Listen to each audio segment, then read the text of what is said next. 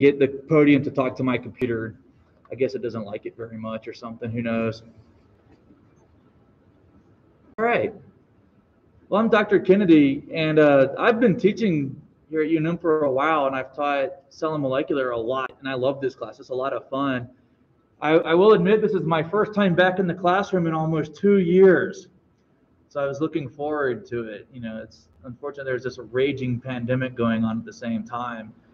So for those of you that have seen my emails, I'm live streaming. I actually have people. Yep, good. People are coming back onto the live stream here. So if you feel unsafe coming into class, you can watch the live stream, and it's actually looking pretty good on this right here. The university really didn't give us a choice with 800,000 new cases a day, which is pretty high. I don't know about you, but I've got 2 unvaccinated children at home. So I'm going to give you the choice of whether or not you want to come to class or not, at least for the next few weeks or probably a month. And that also means that the first test and likely the second test will be online. Okay? It'll be so that way you don't have to come to class for any reason. So if you want to come to class because you're like me, you like being in class and you like interacting with people and seeing live lectures, and you are seriously tired of YouTube and Zoom meetings, you know, I have some pretty serious Zoom fatigue. Come on to class. You know, don't hesitate to come in, right? But if you do feel unsafe, or you've got loved ones at home, or family members, or friends, or just for yourself, you don't have to be here. We good? Okay. So I had all this stuff up on my computer. Let me pull it up for you really quick. I do have a social media presence. One of them is called Tom Kennedy Science. And it pops up right there. There's my YouTube channel. This is where I will be live streaming my videos. Just look for the live stream feed. You can hop on. I won't be able to answer, well, here I might be able to answer questions. I'll have a playlist that says cell and molecular biology for you guys. So I've got lots of videos that I've made for all of my classes, from cell and molecular, ecology, evolution, plant animal form and function. And then I also have other stuff I do for fun, like I did this one. Let's see if it, Carrington Products. See, I'm not signed into my YouTube. Oh, skip ads, come on. So I like doing videography. This is some drone footage I took of the Rio Grande River up in Colorado, up at its headwaters. You guys know it starts in southern Colorado, right? Yeah, it's pretty cool. These are the mountains that it starts, and the Rio Grande is dependent on like snowfall. So I hiked to the headwaters there and flew my drone over the headwaters of the Rio Grande. There it is.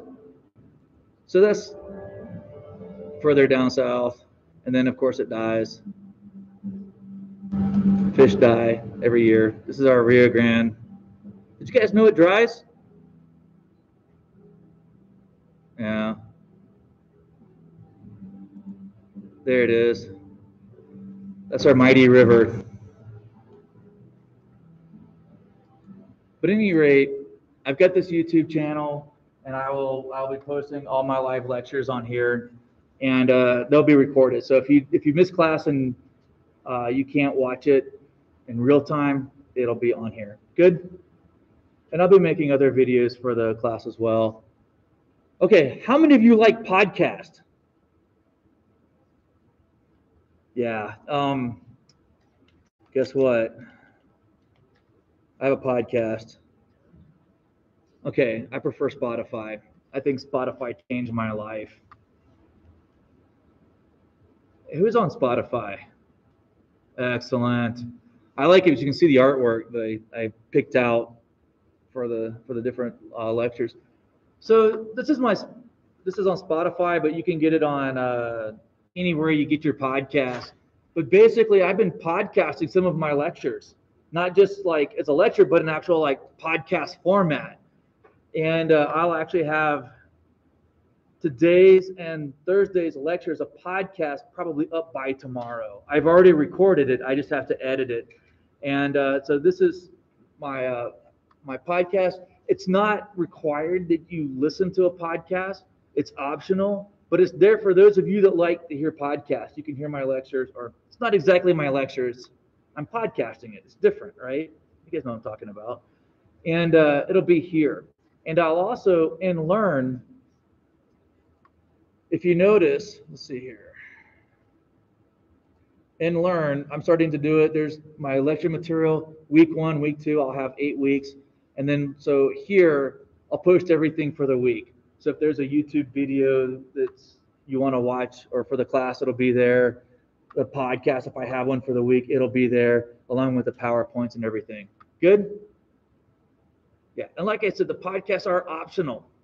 They're there to help you guys out to hear the material elsewhere.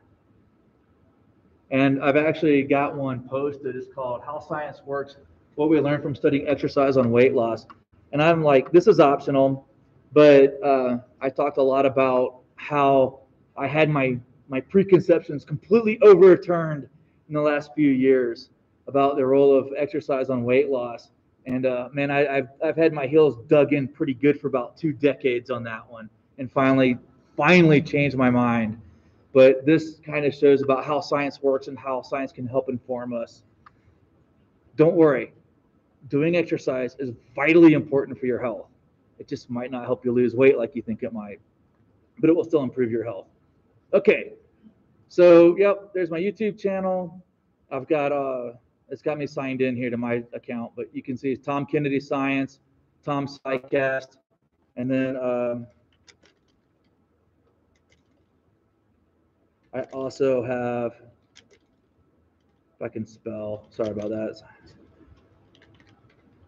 this antiquated website here called Facebook. I do have a Facebook page. You know, when I was in graduate school, this was cutting edge. And before that, there was MySpace, right? You guys probably never heard of MySpace. Wait, that's retro. You might know about it.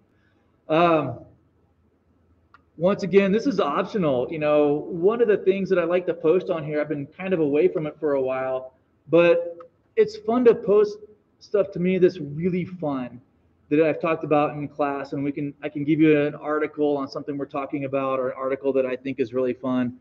Like, they just discovered methane on Mars. Well, not really just discovered. They've known methane has been on Mars, and methane, you know, is an organic molecule, right? Carbon and hydrogen, and it can be made by life, or it can be made by geological processes. And the question is, well, where did this methane come from? Who's making it? Is it just geology, or did something biological do it? And there's ways that we can get at that answer, and perseverance is kind of like, it could be biology. Could be biology. So this was a kind of a fun article to post. So that's what I'm doing on Facebook. If anybody wants to hop on there and see what I'm posting. And some of the material will be relevant for the class. We good? Okay. So that's my social media presence. Like I said, the only one that you'll probably would be interested in the most, besides the podcast, is the YouTube channel, because like I said, I do post lectures on there for the class. And the podcast is optional. All right. And like I said, I live stream the class, and I'll also post the links. Once I get done, I'll post the links for the lectures here. This is week 1. So everything for like each week will be in there. And like I said, there's a raging pandemic, 800,000 people. The university refused to go remote. So if you, for any reason, feel unsafe coming to class, you do not have to come to class, even to take a test, at least for the first test, likely the second test. Good? When Kuhn takes over after spring break, he will reevaluate the situation and make a decision of whether or not he's going to continue the live streaming or the remote test. He might go back to in-person test, so you might want to expect that when you come back. Good? Yeah. Part of my reasoning is going in person with 800,000 cases a day, with the most virulent virus in the history of humans. I don't know about that decision, and I have 2 unvaccinated children at home because they're too young to be vaccinated. So I'm trying to give you guys a choice that I wasn't, and actually the university's not giving us, not the university, the administration. Okay, are we good? All right. And Coon didn't go over the syllabus, did he? All right, let's see here. Course information. Let's see if the syllabus is there. Yep. Okay, it's pretty straightforward, the syllabus. I don't want to go over it verbatim, but just really quick, there's a schedule. I'm going to do chapters 1 through 7. We're going to learn about what is life. We're going to learn a little bit about how science works. In fact, I'm very excited to talk about some of the examples I have. We'll talk about the chemistry of life, from water-based and carbon chemistry to carbohydrates and lipids and proteins and nucleic acids. Then we're going to talk a lot about membranes and transport across those membranes. And then I will end up the last week and a half on cells, because I'll be honest, the eukaryotic cell is just fascinating. It is so wild learning about all those organelles and a cytoskeleton and how all of these things work together inside this tiny little cell. And yeah, just absolutely fascinating. And one thing you'll learn is that, life is cellular, right? And it's based on chemistry. So here we are in cell and molecular biology. We get to learn about the very basic foundations of life. And to me, that's just fascinating stuff. I get excited thinking about this stuff. So yeah, I might get ahead. I might get a little behind on the weeks. It's not a big deal. We will cover up from chapters 1 through 7. Good? We'll get through it. Yeah. When will we have access to the syllabus? I don't understand why you don't have access. I've been told that. I'm sitting here looking at it right there. And it's under course information.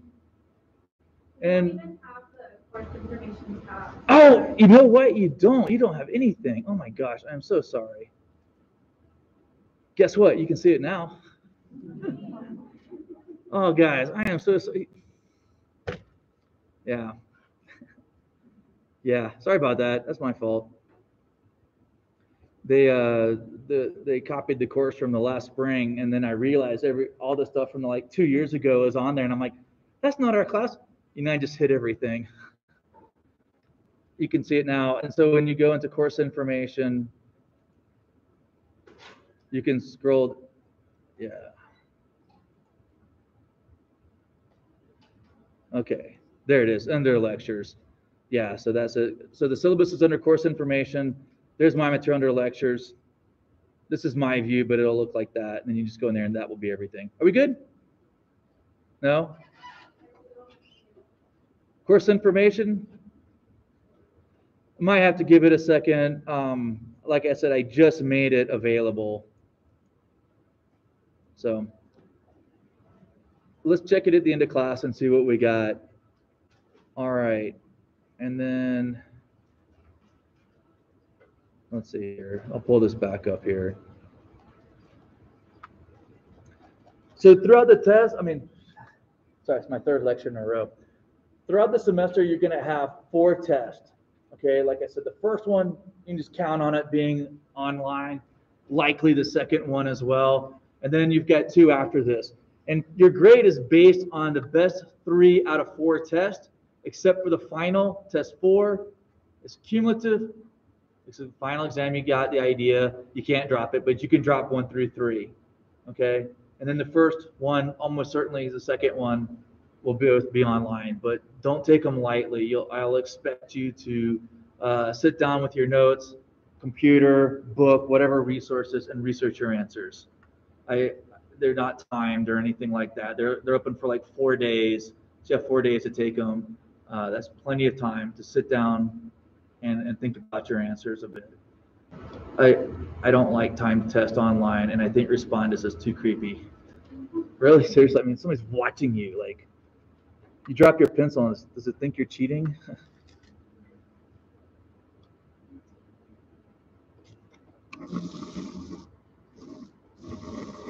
All right. Maybe that'll work. Okay. So we good with the syllabus? One other thing, you'll have a homework assignment. There's going to be a total of 10 homework assignments, 5 from me, 5 from Dr. Adama. You'll get the first one next week. There's no labs or discussion groups this week. You'll answer your discussion, your homeworks and your discussion. That's 25% of your grade. 75% is based on your 3 out of 4 tests. Straightforward. We're all good here? All right, excellent. Okay, well, you can read the rest of it. Don't cheat. I mean, on your test, I mean, the way you're going to get caught cheating is if you cut and paste to the Wikipedia, or you guys hand in the same answers, we'll catch you. I mean, we run it through Turnitin, and it tells us your answer was 75% from this, or this student, or this website. And if you pull it up, and yeah, it's easy to catch it. So don't do that. Write in your own words. Good? All right, that's easy enough. Okay.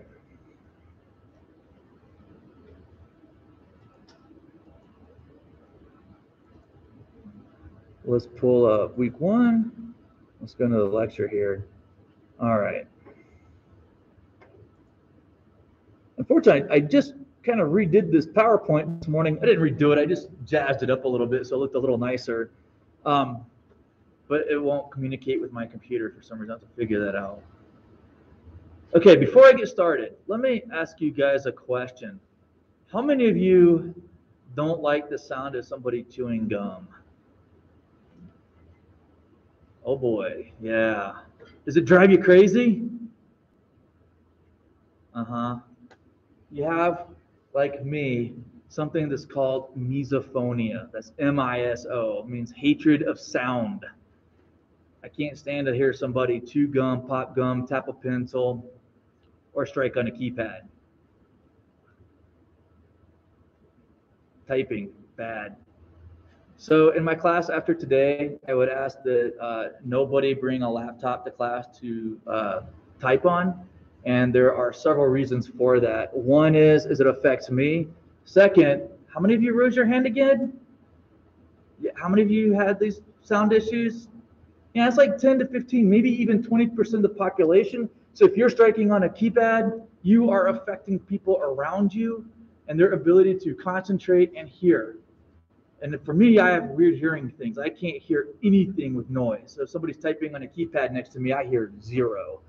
So I'm going to ask that nobody bring laptops into class to type on. And secondly, this is not just for me, not just for your classmates, but for you.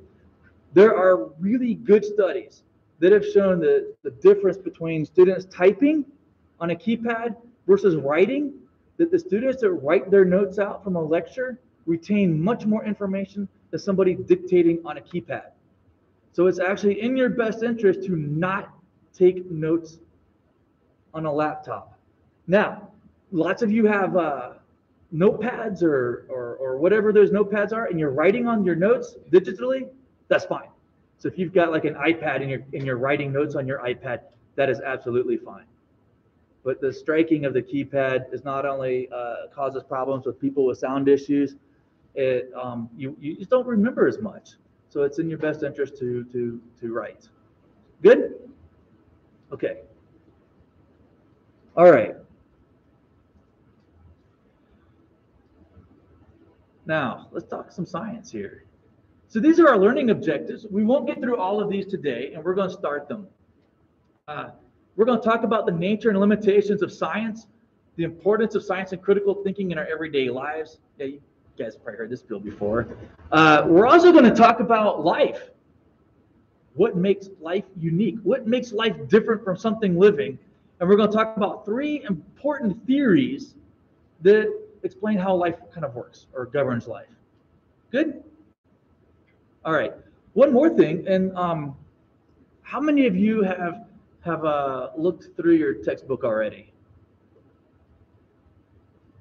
Yeah, a few of you. Yeah. Do you like your textbook? Is it nice? Is it exciting to read? Is it? You know what? I mean, you can answer honestly. I didn't choose the textbook. It's okay, right? Maybe yes, no. The textbook is a great source of knowledge. It is an encyclopedia of knowledge with some examples that the authors like. And it's about as accurate as a Wikipedia. wait, who did I just diss on, the Wikipedia or the textbook? The answer is neither. They're both really good. They're both good sources. The Wikipedia is an excellent source of information. Don't let anybody tell you anything different, especially for the sciences. Your textbook is also a good source of information. But as I can see the excitement in the room about your textbook, it's not always the most fun thing to read. So I'm going to cover the material in the textbook, but I might not cover it exactly point for point in the textbook. I'm going to give you examples of things that I'm really interested in. So the textbook, for example, when it talks about how you do science, it talks about learning how giraffes' necks are long. I'm going to go ahead and spill the beans for you because the males are fighting, not because they're reaching up for plants. Or the ants navigate by counting their legs, how many steps they take. I do that too. I have a step maker on my phone here. I better put in to get all my steps in while I lecture, you know. Right? So I'm going to give you some information and examples that are not in the book. I might not go over every example in the book or every point they make, and I might go beyond the book and talk about things that are not there. And that's part of coming to class. And, you know, each one of us, me and Dr. Adama, he studies infectious diseases. I studied ecology, evolution, and I love natural history. And I'm really into diet and exercise and astrobiology. I know, very different in evolution of life and all these different things in Earth history. So by coming to class, you're not just reading a book, you're getting our own personal examples and our own personal interests. And I think that's really fun. And I think that's one of the values of coming to class. So I'm going to expand on chapter 1 quite a bit. So for me, when we talk about, instead of learning about giraffes and ants, we're going to learn about the search for extraterrestrial intelligence. We're going to learn about the search for ET, looking for life outside the Earth, diet and exercise, and natural history. Okay, any questions? Okay.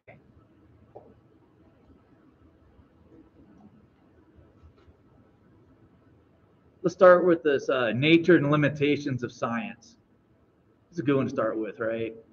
You guys like that? Any Star Trek fans in here? Excellent, excellent. Wow, all right. Nice, nice. I wear it proudly. I like Star Trek, Star Wars, Lord of the Rings, The Expanse. I like sci-fi, history, and fantasy and pop culture. And I love this. This is a giant sea turtle with a elephant standing on its back with a flat Earth floating through the universe. And Kirk's like, better get Spock up here. The nature and limitations of science. Does that look very scientific to you? And of course, Spock is the science officer on the Enterprise, right? That would blow my mind if I saw that. Do we have a question back there? Cool. All right.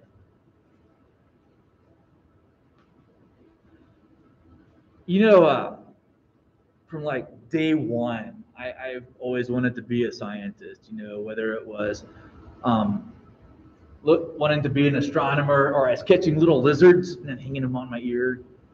But I wanted to be a scientist. I just didn't know exactly what it meant to be a scientist or what science was. I was just looking at the pictures of stars and memorizing a few facts. But sometime in the 6th grade, I discovered a book called Cosmos. And there was a TV show also called Cosmos, and I was like, whoa, they made a book from that?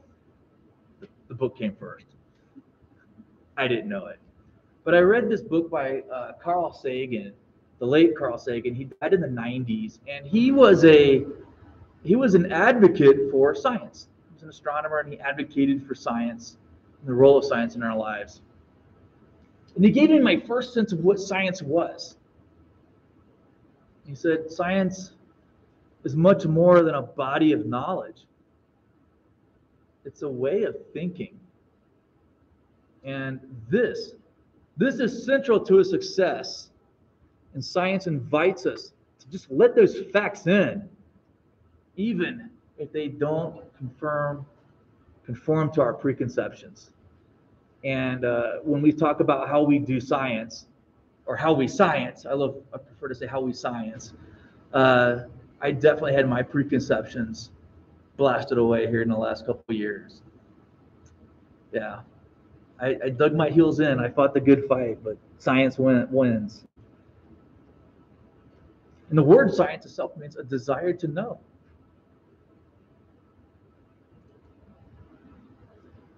So it's our pathway. It's a way of understanding the natural world. And if we don't have science, we don't know how the world works, right? And not knowing how things work is a problem.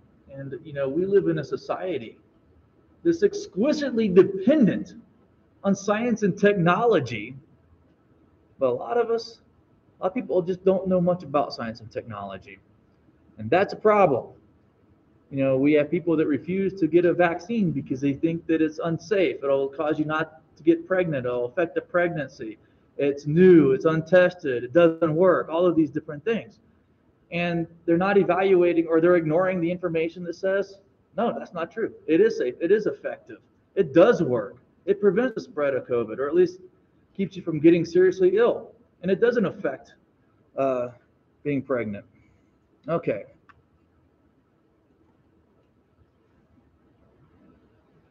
Okay, science is a process. That makes sense, right? What are you guys thinking of? You see, science is a process. What do you think of? The scientific method, right? Yeah. Is this a rigid set of steps or what? Nah. You guys ever watch Pirates of the Caribbean? Parlay, parlay. Like what's her name is going parlay, and Jeffrey Rush's character, Captain Barbossa, goes parlay, and she starts quoting the rules of Morgan and Bartholomew, and he goes, the pirate code is more of a guiding principle. The scientific method is more of a guiding principle, right? It's not a set of rigid steps that everybody follows the exact same way. Lots of people do science, and lots of science is done in slightly different ways. And in fact, I'm going to give you 3 examples on Thursday of how we do science that are very different from each other. But in general, we make observations. And then by making observations, we start asking questions, formulating our hypotheses, testing those hypotheses, collecting the data, making conclusions, repeat, right? That's basically a scientific method, isn't it? Pretty much. And then on Thursday, you'll learn that science is really dependent on curiosity and imagination. And without curiosity and imagination, there's no science. So we'll talk more about that on Thursday. Now let me ask you something here. Do you think science is limited in what it can tell us about the world? Yes, no, maybe. Yeah. There's a lot of myths out there about science, and one of those myths is that science can explain everything. Well, it can't. Science is actually limited to what we call the natural world. And we define the natural world as phenomena that are at least observable and measurable, or we can at least test for them. Okay, that's the natural world. So this ghost crab right here, it let me sneak up on it and take a few photos. Normally they scurry away and go right down their holes. But this one hung out and said, okay, you can photograph me. He's probably immortalized. I took this picture 12 years ago. This animal is probably long since expired. So he's immortalized. He knew it. Just kidding. But that ghost crab, I can observe it. I can measure it. And if I'm nice, I can do tests to it. You don't want to be mean to it, right?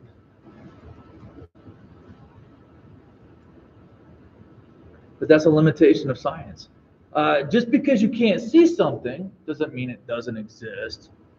We don't see atoms, but do we know they're there? Oh yeah. I mean, we've got 100 years of experiments that have shown, the tests that have shown that atoms exist. And what are atoms made of? Oh, come on, guys, help me out here. Protons, neutrons, electrons.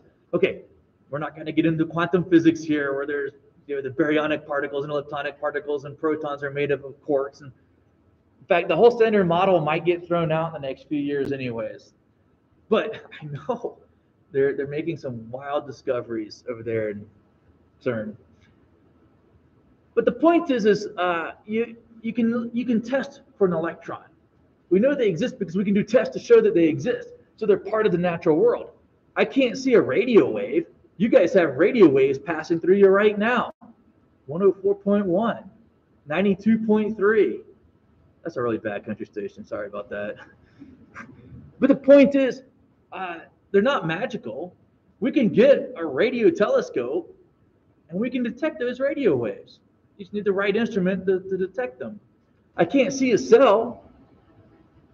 I use a microscope to see it, right? So that's why we use the word potentially. You might need a test or some fancy piece of equipment to know that it's there. However, if I told you the Earth is flat on top of some elephants riding on top of a giant sea turtle swimming through the cosmos, but that sea turtle is there. This turtle's all the way down. Well, you just have to believe they're there. Is that very scientific? There's no way to test it, no way to observe it, no way to measure it. Is that scientific?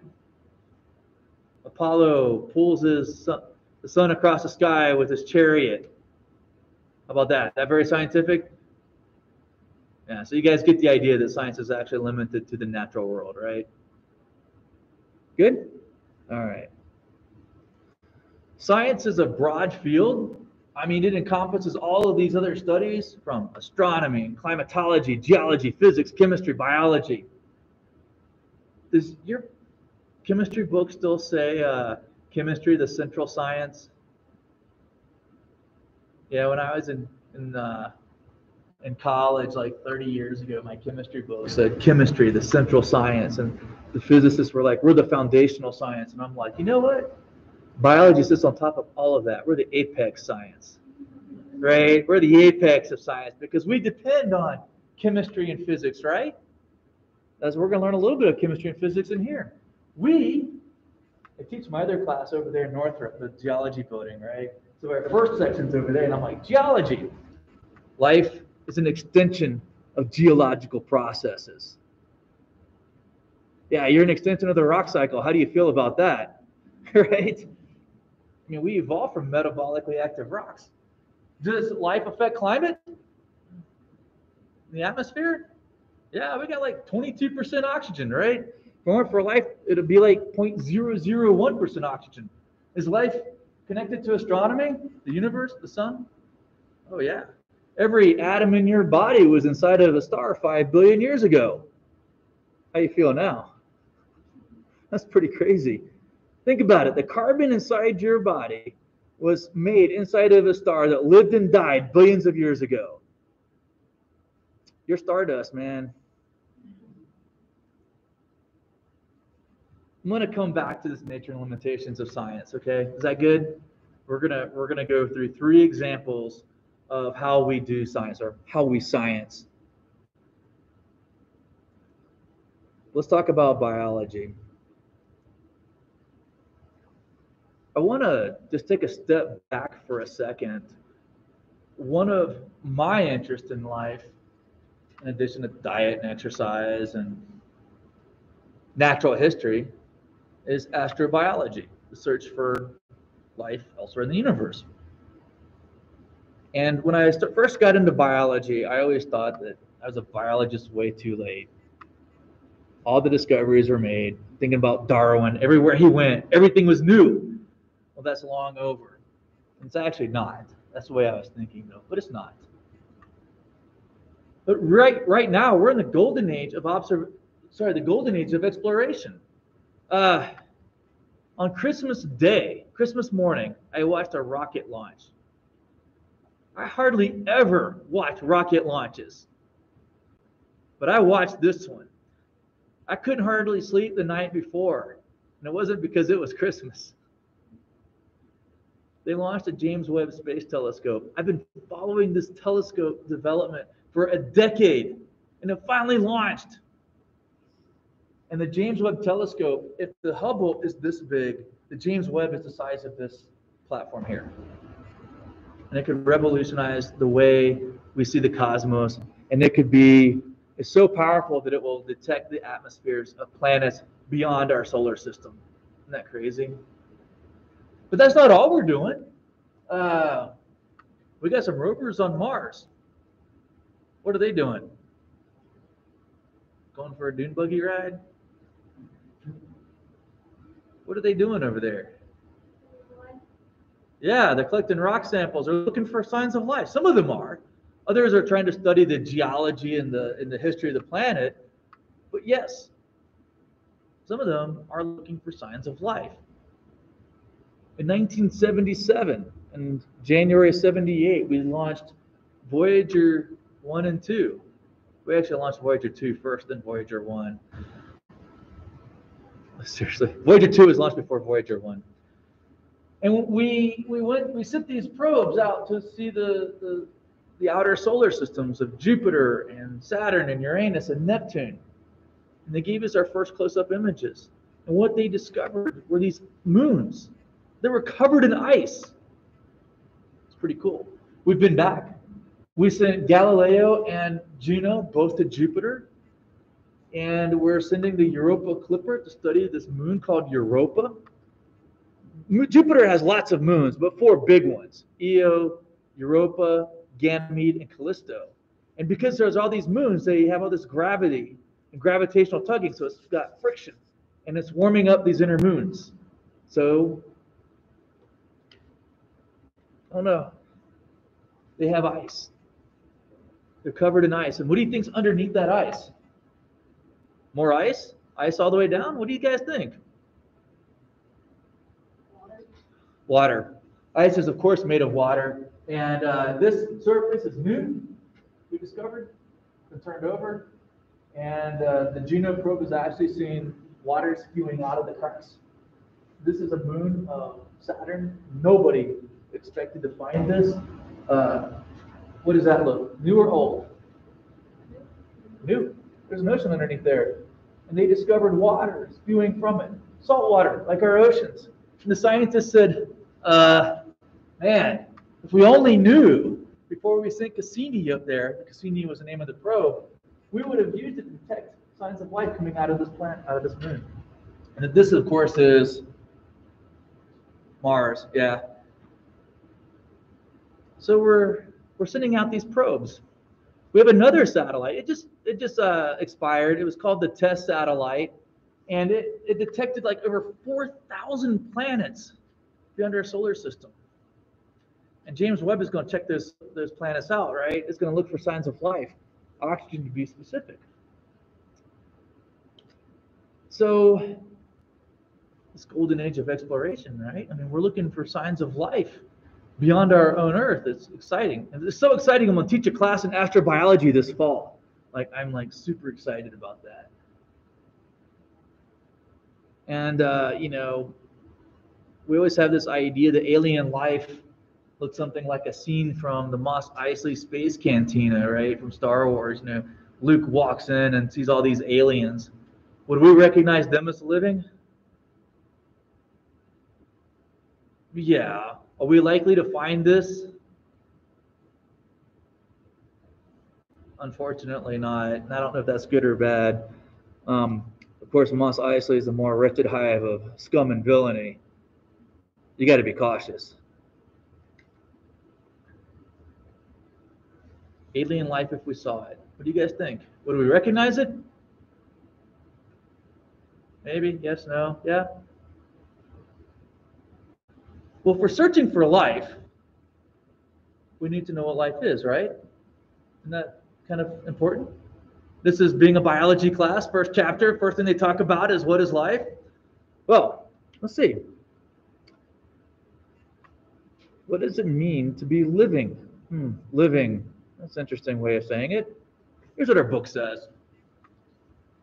5 characteristics: cells, replication, information, energy, evolution. Of course, it has some more descriptors to it, but it says these 5 characteristics are important for life.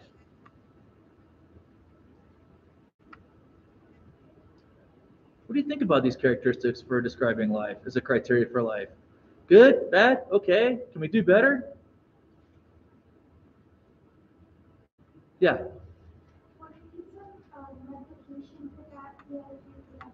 Yes. Yes. It's replicating in information. Your DNA, basically. So this is what the book says.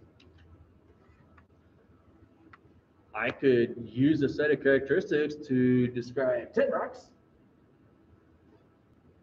This is a little blue heron, some Spanish moss, and a Paul cypress tree it's standing on, but little blue heron.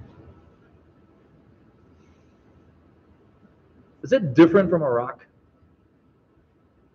Is it different from any other inanimate object in the world? Yeah. Life is different than the non-living, isn't it? Yeah. I mean, there's something special and unique about life.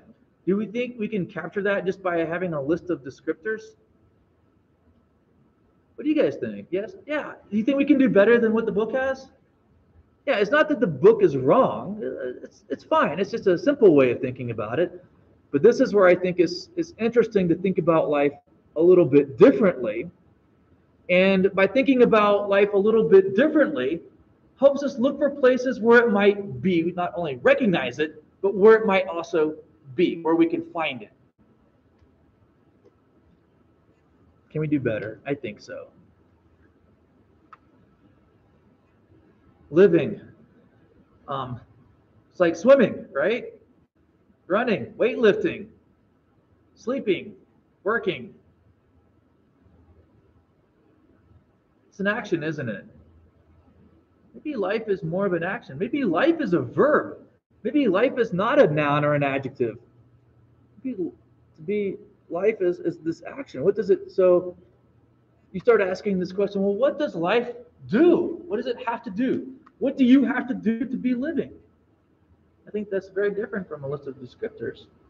So this is a snowy egret, this is a thistle, and that is a type of coral. It's not a sea anemone. It's distantly related to sea anemones, but you wouldn't find Nemo living in that coral. You guys know Nemo, right? From Finding Nemo. All right. It's like a fixed action response with me. I can't not go here. You know, these cartoons, they love to kill off our parents, right? Like, especially Disney. And well, seriously, like Bambi, Lion King, you know, just killing parents is awful. Don't want my kids watching these shows, right? Daddy always comes home after work. But in Finding Nemo, it's Nemo's mom died, right? But clownfish are proto-androus. Now, proto means first, andry means man. Proto-androus, man first. So all clownfish are born males. And then the bigger, older ones become females. So if Nemo's mom went away and died, Marlin, his dad, would change sex to become a female. And I guess Marlin would become Marlena.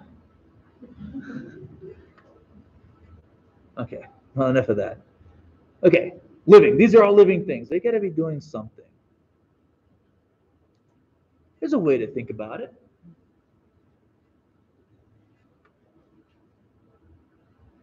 Life uses energy to create order. This is a sea anemone. I just took a photo of it on a rocky coast in California. It's in water. You and I are both ordered. You may not think you're ordered. You may not feel ordered. You may feel pretty scattered, but you're ordered. The water surrounding this, all the water molecules are completely random in motion. The air particles in this room are in complete random motion. In fact, they're so random they can even do work. Even though each air particle molecule is moving like 200 feet per second or something like that. I don't know the exact number, but it's fast. It's enough that it exerts 14.5 pounds of pressure over every square inch of your body. Point is that you are in a sea of chaos. You are ordered. Life uses energy to create order. You know, when you clean your house, scrub the dishes, put the dishes away, organize your spices. I've used this example 3 times today. You organize your pizza boxes, you got your Supremes together, you got your pepperonis, right? You got a chicken one up there and a Mediterranean pizza. You organize them so you know which one is which. You guys don't organize pizza boxes. You just order it, right? I live out in the country, I don't have pizza delivery, so I have to go buy them at Walmart and organize them so I know where they're at. The point that I'm trying to make is that to create order, to organize something, you have to do work, and that requires energy. So life is using energy to create order. And so all life interacts with this environment, and that's actually the study of ecology. And it interacts with this environment, and one thing it must do is acquire energy from that environment. If you're a plant, you're getting energy from sunlight. If you're an animal, you're eating something, and that's where you're getting your energy from. And so, because of these laws of thermodynamics, you can't recycle energy. You guys know the laws of thermodynamics, right? That pesky second law. Every time you use energy, it just degrades. So, energy flows through life. And I can't not make this reference, like the force flows through a Jedi, right? You cut life off from energy and life dies. Cut a Jedi off from the force and he's no longer a Jedi. Yoda was a pretty smart guy about that. So energy flows through life. And life uses that energy to create order, or very ordered systems. Now, you're at home.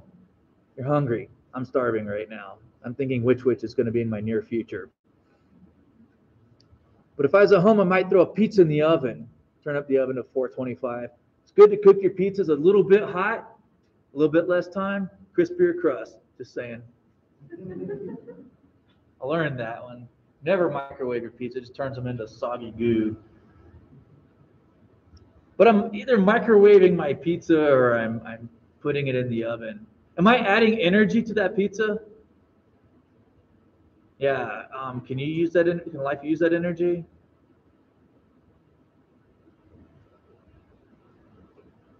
No. Nope.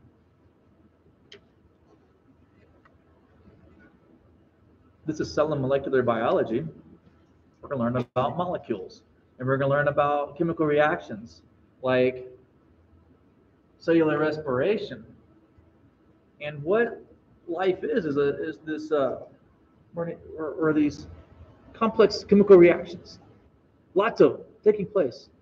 Trillions and trillions of them every second of every day. So you go eat your pizza, and what happens is through metabolic reactions, specifically catabolic reactions, where you're breaking things down, you're extracting the energy in the food you eat, the fats, the proteins, the carbohydrates. And through this process of cellular respiration, something that Dr. Adamo will talk about, we're going to transfer the energy in the foods we eat to ATP, the energy currency of life. These are a series of chemical reactions and other reactions that take place. And then once we break down the proteins into amino acids, we use this energy here to build them up into new proteins. That's anabolism. So catabolism is breaking things down. Anabolism is building things up. And all of these reactions taken together is our metabolism. And that is how we use energy to create order through a series of complex chemical reactions. Now, these chemical reactions, they're not random. They're governed. There's things that govern them. There's information that does this. And for life on our planet, the information to make every protein our body needs and to regulate the activity of those proteins. How much do you make? When do you make it? When do you not make it? It's stored in our DNA. That's our DNA, okay? So not only does it store information to make proteins, It also stores the information to regulate the activities of our cell. Good? We're finding out, that only like a small percent, less than 10% of our DNA actually codes for proteins. A lot of it there is for regulatory purposes. So if you have information, can you copy it? Can you copy information? The answer is yes. Reproduction is very important for life. And the reason why is because reproduction is copying that genetic information to make a new offspring for the next generation. Reproduction ensures the continuity of life. We good with this? This is something fun to think about. You represent an unbroken lineage, the end result of life going back over 4 billion years, of an unbroken lineage. You know what that means, right? It means that your great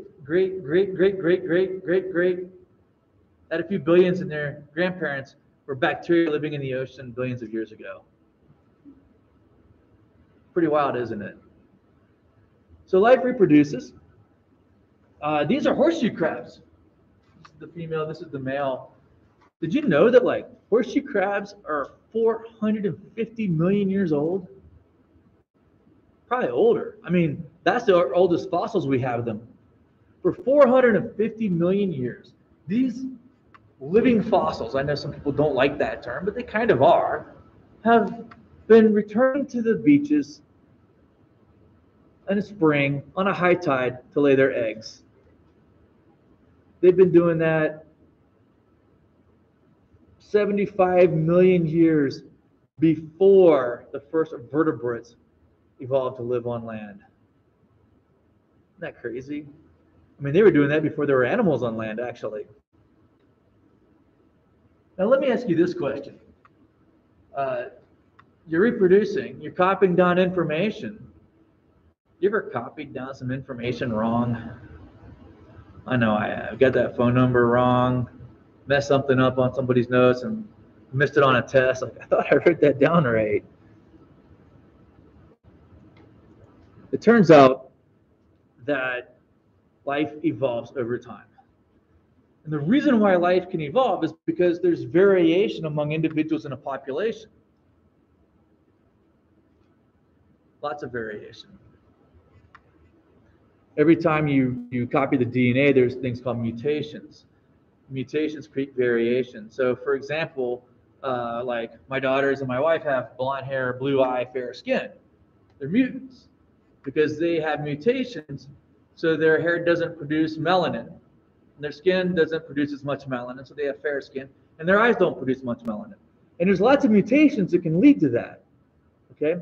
And that creates variation in the population, and like this katydid right here, it has evolved to look like a dead leaf that's been chewed up. Because any variation that makes it look more like a dead leaf, it's more likely to survive and pass on its genes, and you accumulate those favorable traits over time. So life evolves. Good? All right. So I started this out with, we're looking for life elsewhere, out beyond Earth, right? And if you're looking for life, you got to be able to recognize it. What do you guys think? Would we recognize alien life if we saw it?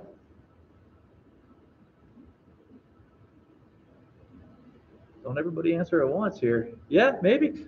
Well, I mean, I gave us a pretty compelling argument for what life does, right? No matter how it looks or what the chemistry is, if we find something doing these things, it's probably living, wouldn't it?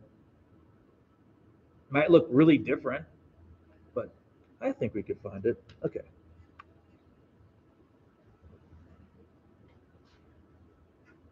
So, at the beginning of class, I told you that there's going to be an online test. And the online test is going to require you to look up your answers, to go research them. Spend some time on them. Don't just regurgitate what you've read in the book. A good test question would be, would we recognize alien life if we saw it? I just spent 30 minutes talking about it. A B answer doesn't mean you got anything wrong. It just means it might not be a very good answer. So if I asked you something about would we recognize alien life, and you gave me some response with this only, it's not wrong, right? It's not a wrong answer, but it's not a very good answer. I would expect more of what I just talked about in lecture, about life using energy to create order through metabolic processes governed by DNA. Good? So that gives you a kind of a hint of what I'm looking for. So if you just, you go to write a test answer and you just look up what's in the book, that's going to get you a solid B. And for some of you, that's fine. Okay, you want to hear one more way to think about life? There's actually several different ways. Another way is life is an emergent property. It means you're greater than the sum of your parts. That's interesting, isn't it? You're greater than the sum of your parts. I mean, at our most fundamental level, what are we all made of? Atoms. And what are atoms made of? Protons, neutrons, electrons. Let's not get into the quantum realm, right? Well, we kind of are in the quantum realm. Let's not go further, but let's say protons, neutrons, and electrons. 3 subatomic particles. Let's say I've got 2 protons, 2 neutrons, 2 electrons. What do I have? Element number 2? Yeah, helium. Let's say I've got 6 protons, 6 carbons, 6 electrons. What do I have? Carbon 12. Helium is a noble gas, right? Carbon is a solid. So even though they're made up of the exact same 3 subatomic particles, the different combination of those particles, the elements have different properties, hence emergent property. How about, I think sodium. This is always, I love this example. Sodium. It's a metal. Put it in water, what happens? Yeah, it catches the fire, doesn't it? Chlorine. It's a gas. Do you want to breathe chlorine? No, bad things happen, right? Like you die. But you take sodium and you take chlorine together, what do you get? Table salt. That's an emergent property that's different than its building blocks. So an emergent property is a new property with each higher level of organization, right? Each new level of complexity. Are we good with that? Okay, so as we're going to learn about cells here in a second, cells are the basic unit of life because life is an emergent property where all of these things happen, and a cell is the most basic unit which all of these things we just talked about happen. So life is a result of an emergent property of a complex system. You are greater than the sum of your parts. And if you don't know what a system is a series of all these interconnecting components, all these things that work together, defined by a barrier. And for you, your barrier is your skin. For a cell, that barrier would be a cell membrane. Good? And all the reactions that take place in a cell, that would be a system. So we're emergent properties. You really are greater than the sum of your parts. Okay, now very quickly here, before we go, I want to talk about 3 important theories about life. I'm only going to get through 2 of them. I'm not going to get through evolution today. We'll start that on Thursday. But here's 3 theories that we need to talk about. Evolution, cell theory, and if you notice, let's not be so dogmatic, central dogma here. And I don't like dogma in science at all. I like paradigms, theories, facts, hypotheses, laws. I do not like the use of the word dogma, and I'll explain why. So let's take a closer look. We'll just do the first one here. I'm sorry that's not larger. I fixed this morning. Okay, cell theory. Cells are the basic unit of life. That goes back to life is an emergent property, right? So all of those processes, all those things that life does, the smallest unit that does all of those things, the smallest thing that's living is a cell. Life is cellular. Whether it's the bacteria in your belly button or bacteria like anywhere on you, or the biggest blue whale made up of trillions and trillions of cells. All life is made of cells. They're the basic life. Okay, all cells come from pre-existing cells. That makes sense, right? Pretty straightforward. Has that always been the case? No. There's a time called abiogenesis. A means without, bio means life, genesis means origins. So abiogenesis means origins of life from non-living. That makes sense. So once upon a time, like 4 billion years ago, life evolved from non-biological systems. It evolved from an extension of geology. But since then, all life has come from cells. And in fact, there's incredibly good evidence that all life on the planet today came from basically a single population of cells that lived about 4 billion years ago. Pretty crazy, huh?